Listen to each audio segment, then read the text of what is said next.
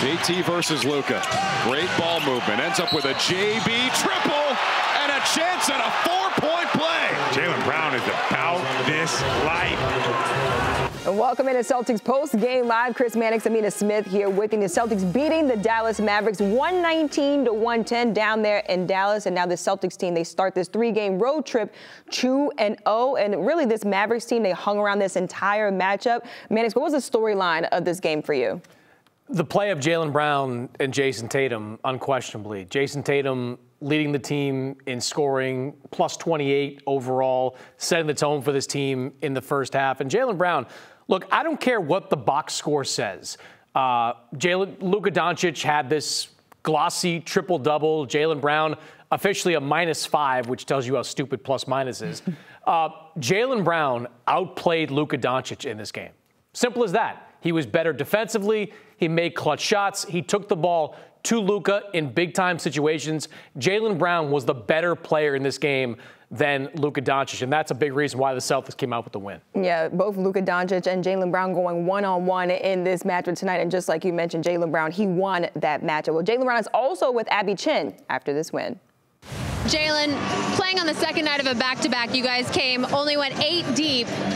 And there was just this heightened level and intensity throughout this game. Why did you guys want this one so badly? Just a mindset game, we wanted to come out and play a little bit better than we've been playing before. Even though we won last game in Houston, we wanted to come out with the right mentality and right mindset. So today we came out from the jump, we were ready to go. What was your mindset in the fourth quarter? The Mavs cut it down and didn't go away, and you came in and closed this game out. Just keep being aggressive. Defensively, we made some stops, but offensively, we just kept putting pressure on them. I feel like I settled a lot down the line, but we feel like we got a good rhythm and we found a way to win. Did you ask to guard Luka? You were checking him for large stretches of this game. No, but I feel like I'm one of the better defenders in the league, if not the better defender in the league. So it's a challenge that, I feel like should be bestowed on me. So, whatever night, my body's in a different shape. I'm guarding the best players night to night. And you made him work for it on the other end as well. Can you take me through when you dropped him in the second quarter? Do you remember that? Just being aggressive, it happens. It's a part of basketball. I respect it for getting out there and trying. Even in the second half, instead of trying to hide him, they tried to put him on me, and he got some stops towards the end of the game. So respect to him, but it's a part of basketball. Just come out and play hard. Finally, what does it tell you about this team that you guys were able to come in here in this Texas two-step as well and maintain the mentality that you wanted? I think it was great. This is a tough part of the season, and mindset and mentality is going to shine through. And this was a good example of that tonight. On the back-to-back, team came out, started out hot, and we just was able to roll on. Down a guy, KP, our big fella, wasn't playing, but we found a way to get a win anyway. Jaylen, thank you. Congratulations. Scalabrine and Drew Carter joining us live right now from Dallas. And you heard Jaylen Brown talking about it in that interview right there. He believes that he's one of the better defenders in this league. Scal, he went one-on-one with Luka Doncic tonight. What did you think of that matchup?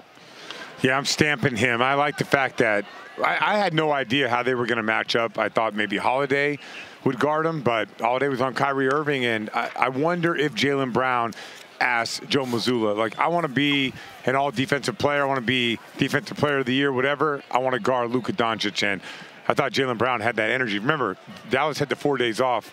The Boston Celtics on a back-to-back, and it felt like the guys who had the energy were Brown and Tatum. And I think one of the most impressive games Jayson Tatum played this year, guys, was against OKC, even though the Celtics ended up losing that game. And the reason is he went and he defended Shai Gilgeous-Alexander in the fourth quarter. That's right. So if both those guys are requesting those individual matchups, I think that's a really good sign for the camaraderie and the sacrifices they're willing to make. Yeah, and Scal, you've seen a lot of impressive wins by the Celtics this season. To me, this ranks right up there. Third game in 4 nights, coming off a back-to-back against the team that was healthy and had not played since this past Wednesday. And I mean, we've seen some great games from Jaylen Brown. I mean, I just said this a moment ago.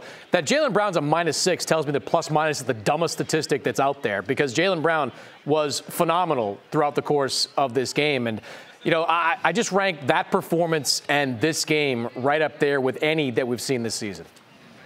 I do think it was good to shake off. I don't I know we beat Houston, but I don't think we played well.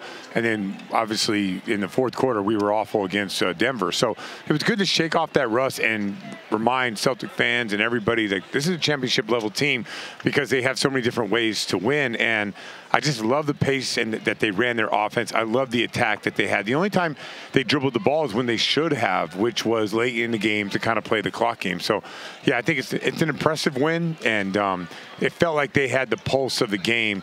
Besides the 1-3 that Luka hit, and you're like, whoa, is Dallas going to make a run?